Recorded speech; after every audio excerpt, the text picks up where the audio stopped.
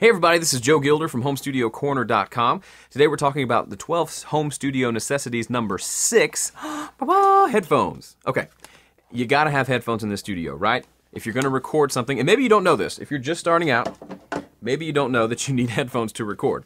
But when you're playing into a microphone and you've got some speakers set up, if those speakers are on, well, one, you might get feedback from the sound getting picked up by the microphone and it's fed back through the speakers.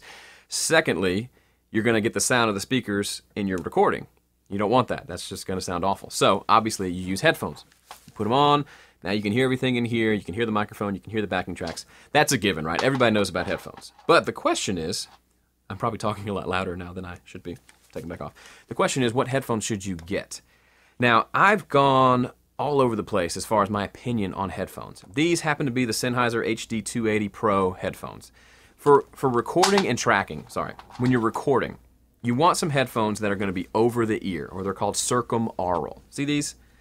Big old pad that surrounds the ear. So when I put these on, like this, it covers my ear and kind of creates a seal, okay? So the sound is not leaking back out into the microphone. That's really important, especially if you have a click track going, it can leak out. And it still can leak out with these, but if you've got little flimsy headphones that kind of sit on top of your ear, they're going to let a lot more sound out, and they're not going to probably sound as good either. Now, is that a requirement? No. But for me, I wanted at least one decent set of headphones that had a good seal to them and were comfortable so that I could do a lot of recording with them. What I like about these as well is I can take one ear off, and this kind of swivels. So anyway, that's cool.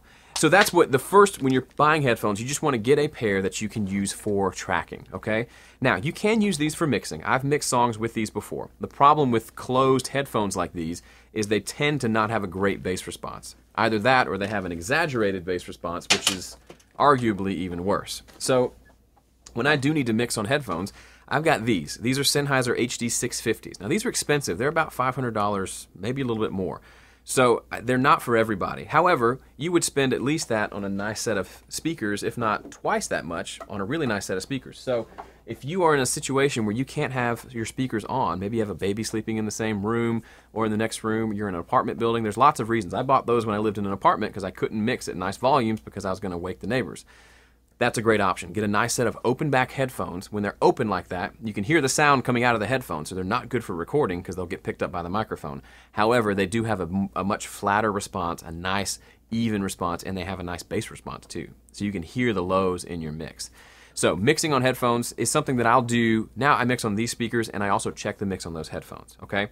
But if you only had headphones and didn't have speakers, you can certainly get a good mix on them. You just have to learn how to do it, okay?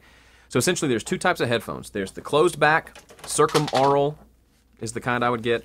These are great for tracking. And then there's open back, like these. These are also circumaural. Open back, great for mixing. Now, do you have to have both? No. If you had to get something, I would find yourself a nice pair of closed back headphones.